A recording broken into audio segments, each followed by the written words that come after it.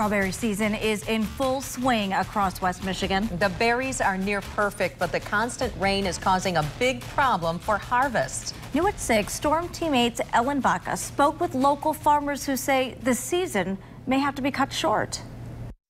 Wave after wave of heavy rain has flooded West Michigan. A lot of the farmland is underwater, like this blueberry field you see.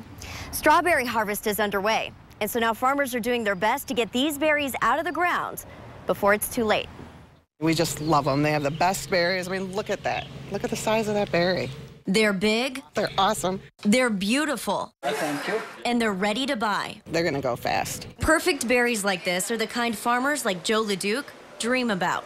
For flavor, you can't beat them, and they've been coming off really well for about a week now.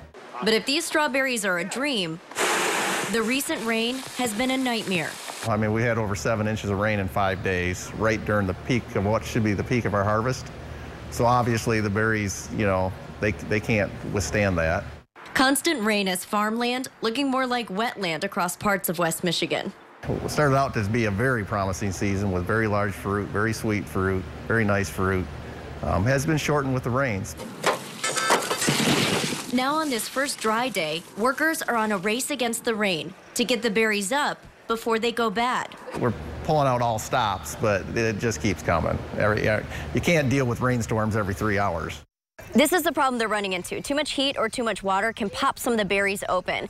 It cracks them, it makes them mushy and hard to eat. These are the ones that are being left behind. They're not nearly as good as the ones that you're going to be finding in the stores or at the stand. It's going to shorten the season quite a bit. So we'll just see how long it can last, but we're going to try to, deal with it as best we can and get as many days out of it as we can. That means local berries at flooded farms will be on short supply this year. Once gone, commercial store shelves will once again be stocked with strawberries from California. So if you want a bite of the big sweet Michigan berries, you better get them now before they're gone. We'll probably have this court about gone before we even get home, and we're only like 5 minutes away. So yeah, I would say they're going to go fast. If you're planning on coming out to buy berries, the quarts are $3.50 and the flats are $24.